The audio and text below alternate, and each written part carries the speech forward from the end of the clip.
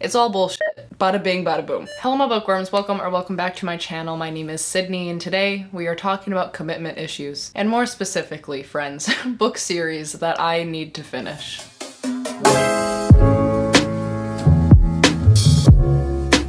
So hey, what's up? How are you? I hope you're doing well. Thank you so much for being here and hanging out with me for a little bit. I love a good book series, let me tell you. Being able to sit down and commit to being with a whole set of characters for multiple books over a course of time, knowing that the storyline is going to be somewhat of a slow burn every now and then, it's gonna dip and valley and peak with all of the character and world building and action scenes. It kind of sounds like I'm writing like a poem, like an ode to series, when in reality, I have commitment issues. I am in the middle of far too many series right now, and I'm on the cusp of starting even more, and I need to be stopped. So, I have put together a list in my new bullet journal of all the series that I have started and that I need to finish. And we're gonna go over them. We're gonna talk through them, and you're gonna hear me rationalize as to why I haven't finished them. It's all bullshit. None of it matters. None of my excuses are valid, but we're gonna talk about it anyways. The first book series that I absolutely need to finish, and I've mentioned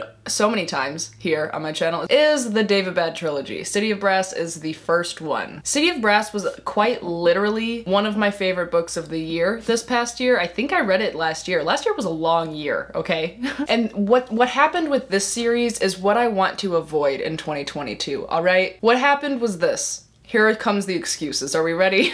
I read this for a reading vlog. I read it for the Nicole Made Me Do It vlog. And while I was in the middle of that vlog, I had a set TBR, a TBR that I had to get through in order to post that video. And so when I finished this, I wanted nothing more than to pick up Kingdom of Copper and continue the series because it left off on a really huge cliffhanger and it was just phenomenal. This book has the best pacing I have ever read ever. And it was beautiful, it was intriguing, the politics were crazy, the magic, we just scratched the surface. Like, I know the next books in this series is gonna be absolutely incredible. But I did not continue. I put the series down and kept reading what I had to read for the vlog, you know? And so, here's my issue currently. I have waited too long. Now, I feel like I need to reread this in order to continue the series because I've forgotten. I've forgotten most of what's happened. I know that it was phenomenal and I know like some things, you know, but a lot of the key plot points, I feel like they're gone. They're out of my head and I want to enjoy the next books in the series as much as possible.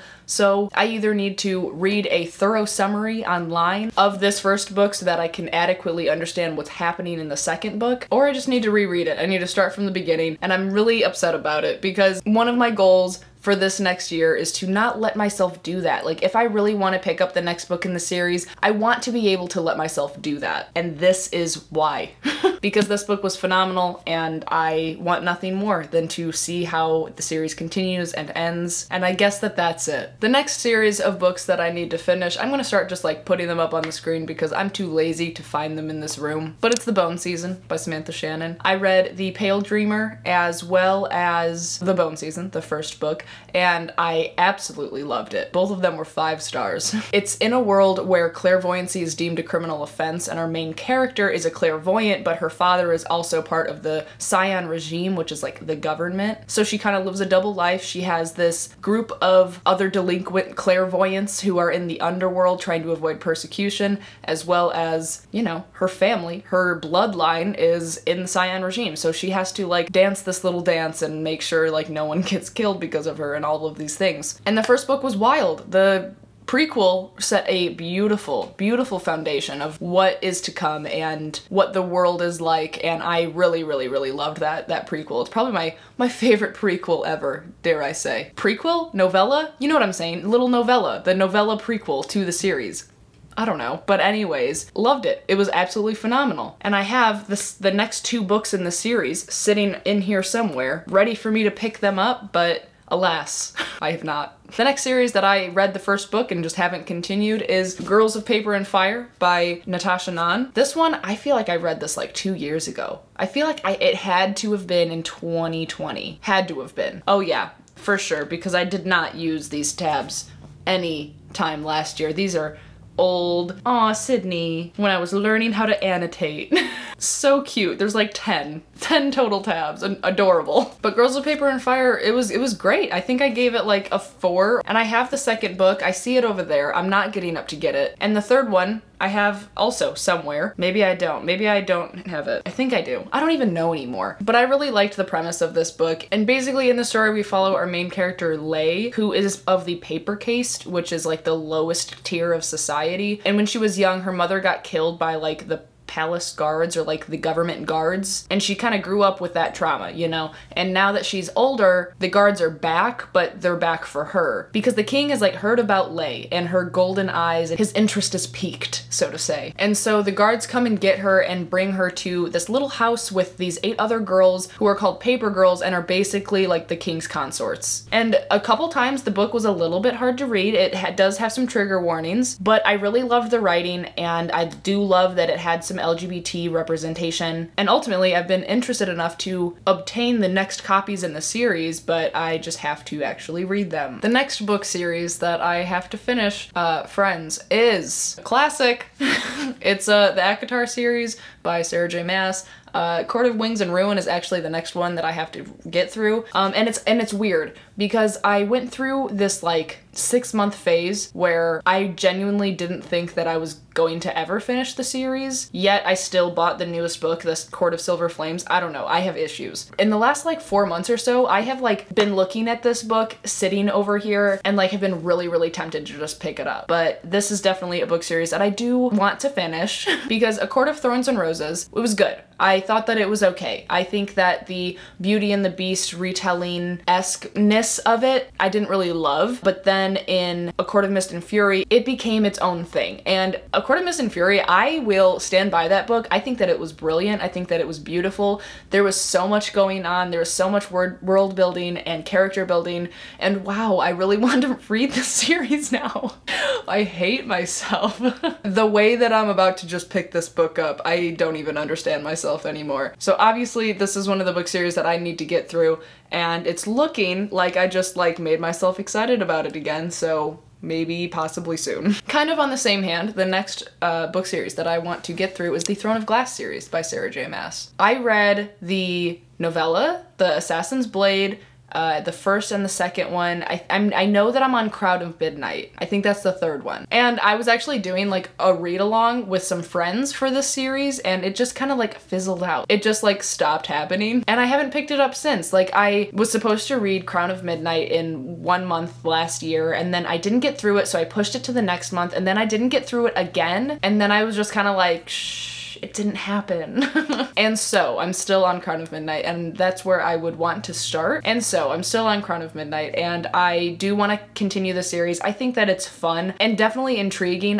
Wow, revisiting all of these series right now, it's really kind of messing me up because I really do want to read these. I didn't think that doing this video would make me feel these things, but it definitely is. This is good because now I'm kind of reminded, and I can come back to this video, Sydney, and get your shit together because you need to finish these series, okay? This is so messy. I don't even know what I'm saying anymore. So, Throne of Glass, yes, that's the next series that I need to read. Bada bing, bada boom. The next series, however, all right, I don't know where the first book is in the series, but right here in my hands, I have, I think, the second one. Yes, this is the second book. It is the Themis Files. So the first book is Sleeping Giants, and then Waking Gods, and then Only Human. I am obsessed with the first book. Sleeping Giants was phenomenal. It was so good. And I, again, was reading that book for another vlog, which was Rachel made me do it, and it's really good, but here it is, and it's really good. The series is kind of set up as our main character, who is kind of like a scientist, and when she was a kid, she was riding her bike and fell through the earth into this like giant mechanical like robot hand, and then she grew up and started to research them and try to figure out what it was, where it came from, like what's going on. Sorry, she's a physicist, not a scientist. I had to look it up. And basically she is the leading physicist on this like top secret, almost like CIA kind of level investigation and research to figure out what's going on with this like big robot thing. And the story is kind of being told in like an interview style between a nameless investigator and Rose Franklin herself, the physicist. And it follows this like, is what they're researching going to like help humanity or will it ultimately destroy humanity type thing. And it was just phenomenal. The audiobook, oh my god, if you have it or are able to get it like through Libby or Scribd or anything Audible, you should, because in an audiobook it's very rare that like the voice actors will actually scream when it's like written as them like screaming something like action or battle scene that was occurring in the story. The voice actor literally shouted when it was like everything was in all caps, and it like terrified me. I like jumped out of my skin because I wasn't prepared for it, but it was phenomenal. It was exactly, it wasn't cheesy, it was literally one of the best audiobooks I think that I've read. It was great. It was great, and I need to continue. The next one is kind of quick. It is the like the Nikolai duology, you know, the King of Scars and Rule of Wolves. I have read King of Scarves, King of Scarves, but I need to read Rule of Wolves. I thought that King of Scars was pretty good. I thought it was okay. I think I gave it like a 4, but probably mostly for like nostalgia reasons. And in it we follow King Nikolai as well as Zoya and Nina, who are both from the Grishaverse in Leigh Bardugo's other novels. And I love these 3 characters. I think they're phenomenal. And I really do want to see how it ends. It's just a matter of actually picking it up. The next book series that I am in the middle of and need to continue to read and finish is the Wayward Children series by Shannah McGuire. The first book is Every Heart a Doorway. You can tell how long ago I read these because no one in their right mind puts the tabs this far out. I mean, I obviously used to, and it's totally fine if you do, but they're so curly now. I'm not a fan. Not my favorite way to tab anymore. But yeah, so this series is absolutely phenomenal. And each book is about this size. They're all pretty small and easy to get through, and they're all standalones. Like you don't have to read them in order. So like I've read 1 through 4, and then I just read the 7th book that came out. So I really just have to read 5 and 6. So like I'm doing okay, but I still want to finish the series because it's so good. In these books, we follow a child or a set of children who find these doorways into their perfect worlds, kind of. And ultimately, something happens in their perfect world where they get kicked out or stumble out back into the real world. And their parents don't really know what to do with them, so they send them to Eleanor West's Home for Wayward Children. And it's basically like a boarding school for these children to kind of hope to find their doors again, but also like a place for these kids to be around other people who have gone through the same thing. And in them, we are either following them while they're in the real world at Eleanor West's home, or while they're going into these doors and going through these worlds and experiencing what these different realms have in store. And it's so interesting. It's so imaginative, so creative, and Shannah McGuire's writing is just absolutely phenomenal. Oh, and the next one, okay, I don't know where it is, but it's Red Rising by Pierce Brown. Red Rising took this whole household by storm. I loved Red Rising, and I was so pleasantly surprised by it because I hate the cover. I hate it so much, so my expectations were kind of low because of that, but it was absolutely phenomenal. And I say it took the household by storm because Caleb read it and then immediately got the next one and the next one and the next one. He's done. He devoured it. And I want to as well because that first book was so action-packed and so interesting. I think the most accurate way to describe this series, or at least the first book, is Hunger Games meets Game of Thrones. And it is brutal, it is action-packed, it is so good. The next book series, okay, let's do it, is the Southern Reach trilogy by Jeff Vandermeer. The first one is Annihilation and the next one is Authority. Annihilation was unlike anything else I've ever read. The premise is that there's this place called Area X, which is kind of cut off from the world because it's like so toxic, and people really haven't historically been able to come back from Area X, or if they have, they're not right in their mind. So the idea is that there are expeditions that have been sent into Area X to try to gather as much data as they can and learn as much as they can about the area and what is happening in there and then come back to, you know, explain their findings. And in Annihilation, we're following the 12th expedition into Area X, and the group is made up of 4 women, an anthropologist, a surveyor, a psychologist, and the de facto leader, which is the narrator, and a biologist. And Annihilation is kind of like her journal, her findings of what's going on. It's almost like a stream of consciousness type style writing, and I loved it. And it ended in a way that makes me really want to continue the series. However, I'm nervous about it because I heard that we don't follow the same person in this book as the last one, which bums me out because I really wanted to see where she went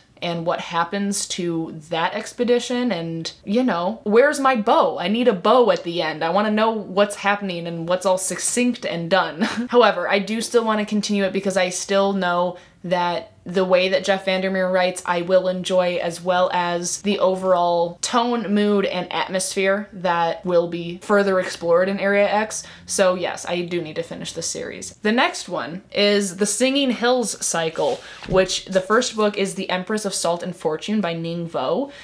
Very small, cute little novellas. Actually, with the next book, I have it right here, When the Tiger Came Down the Mountain. These covers are stunning, absolutely beautiful. It was so beautifully written and interestingly written. This is a feminist high fantasy little short novella, but in it you're basically following like a story. Like, I know that like all books are stories, okay, that sounded dumb, but like someone is telling our main character a story, and it's going like back and forth in between the story and like the current place that these people are sitting in, and it's just beautiful. It's a great experience. It's very subtly atmospheric. I would recommend. It's very good. The next series, okay, so it is The Mortal Instruments by Cassandra Clare.